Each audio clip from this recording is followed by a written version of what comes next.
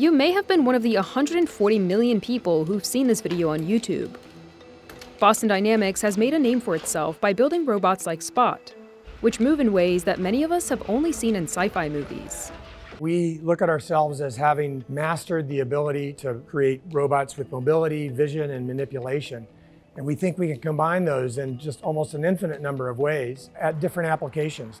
The public's fascination with Boston Dynamics' robots is likely owed to equal parts awe and fear. A 2017 episode of the popular dystopian Netflix show Black Mirror depicted a woman running from a pack of killer robot dogs. The show's creator later admitted in an interview with Entertainment Weekly that Boston Dynamics' videos were the inspiration. Most people think when they see Spot that that's cool. There is a small fraction of people who say it's creepy.